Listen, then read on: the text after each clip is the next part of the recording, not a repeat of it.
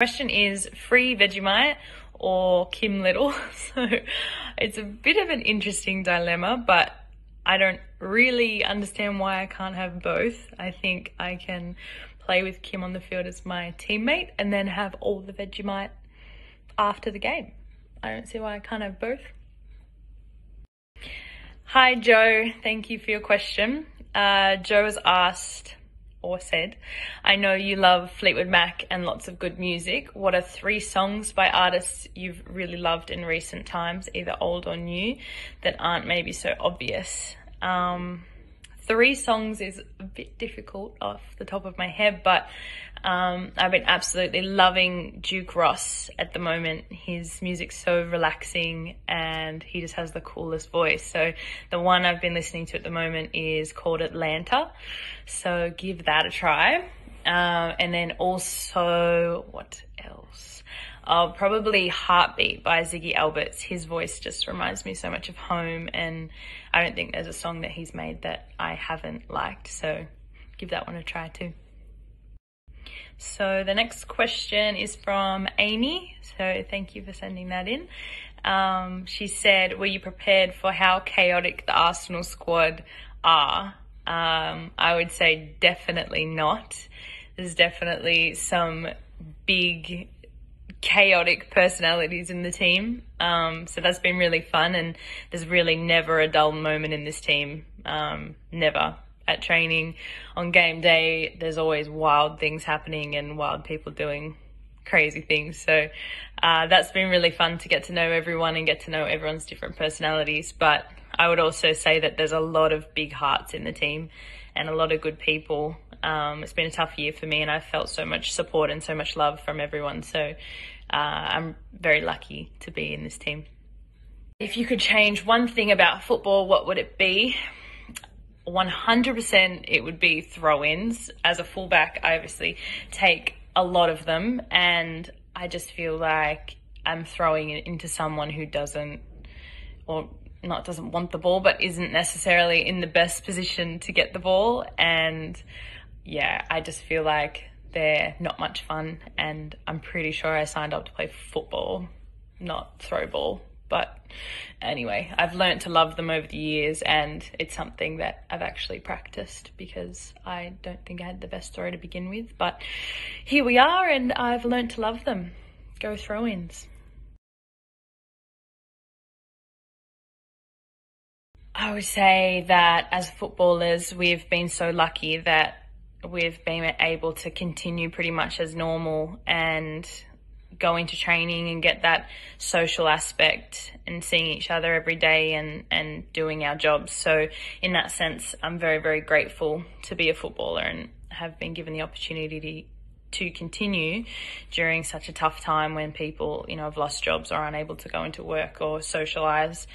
But the most difficult part for me, I think, has been the unknown about going home and not knowing when I'll see my family next. I think that's been definitely the toughest part. Australia's not exactly close, so, even when things go back to normal, flying there's probably going to be pretty difficult. So that's been tough, but FaceTime has been really, really important in my life. So I'm very grateful for FaceTime as well.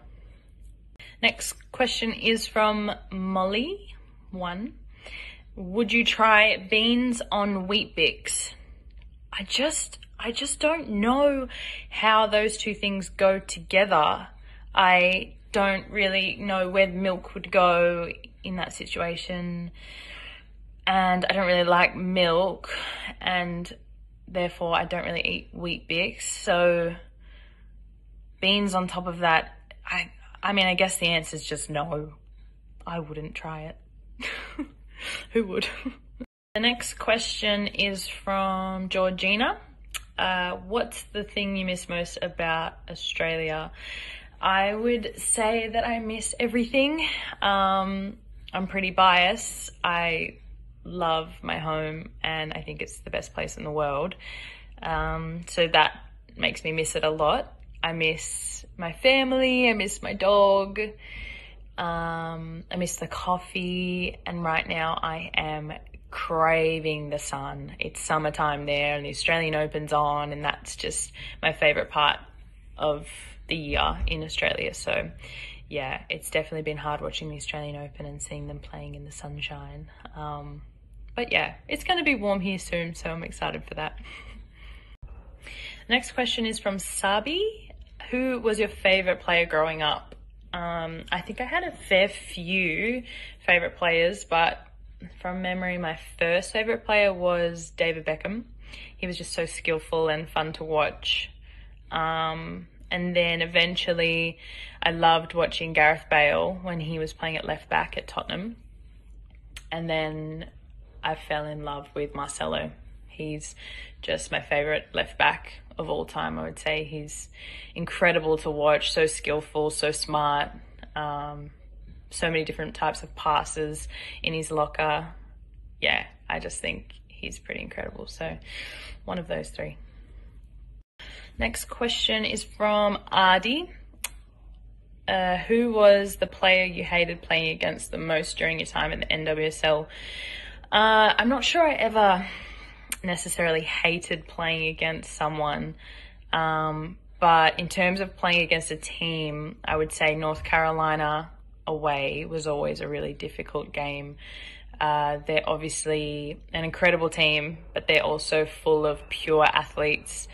So whenever you went there, you knew it was going to be stinking hot and they were going to run themselves into the ground. They're physical, they're a smart team, and have some really, really pacey players. So, you could play really well for 70 minutes and then they'll bring someone off the bench who's really quick and usually a really good player. So, they're a great team and it was always difficult to go and play against them.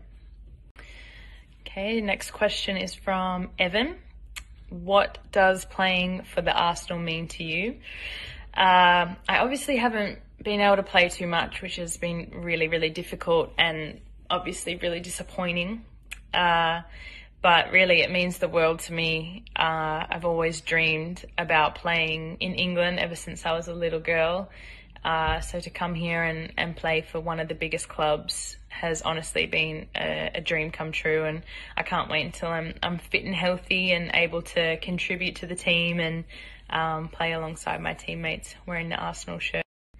That is a wrap on my Q&A, so thank you so much for sending through your questions. I had a lot of fun answering them, and thank you so much for your ongoing support during my time on the sidelines. It definitely doesn't go unnoticed and really helps me get through the tough days. Speaking of my rehab, there's going to be some content coming out very shortly, a little behind the scenes viewing of what I'm doing on my day-to-day recovery. So stay tuned for that.